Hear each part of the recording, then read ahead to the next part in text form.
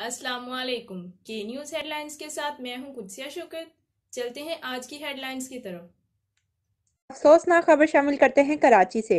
राकिब अली सैयद मरहूम के हमजुल्फ और काशिफ अली सैयद, वजाहत अली सैयद और हारिस अली सैयद सीईओ के न्यूज़ एचडी के खाला खालू और खालाजाद बहन कार हादसे में कराची जाते हुए चंद रोज कबल इंतकाल कर गए थे, जबकि इनके 3 बच्चे जख्मी हुए थे। जख्मियों में से एक बेटी का आज इंतकाल हो गया।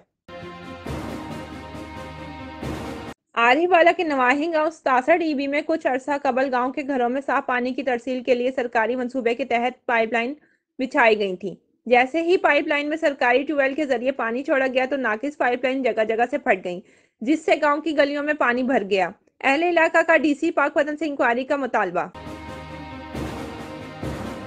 शरकपुर शरीफ जड़ावाला रोड शाहबुखारी के करीब ट्रैक्टर ट्रॉली और मजदा ट्रक में खौफनाक तसादुम। मजदा ट्रक के ड्राइवर को तशवीशनाक हालत में लाहौर मुंतकिल कर दिया गया। शेखुपुरा मरीद की दुश्मनी की आड़ में असला की सरेआम नुमाइश के खिलाफ पुलिस हरकत में आ गई। मरीद के सिटी पुलिस ने असला की नुमाइश करने वाले 4 अफराद को गिरफ्तार कर लिया। मरीद के सिटी पुलिस ने 4 अदर राइफलें, पिस्टल, ट्रेसर और गोलियां कब्जा में लेकर अलग-अलग मुकदमा दर्ज कर लिए। वाज़ेह रहे कि मरीद के में दर्जनों अफराद दुश्मनी की वजह से कत्ल हो चुके हैं। असला की नुमाइश से शहरी खौफ और हरास में मुब्तला हैं।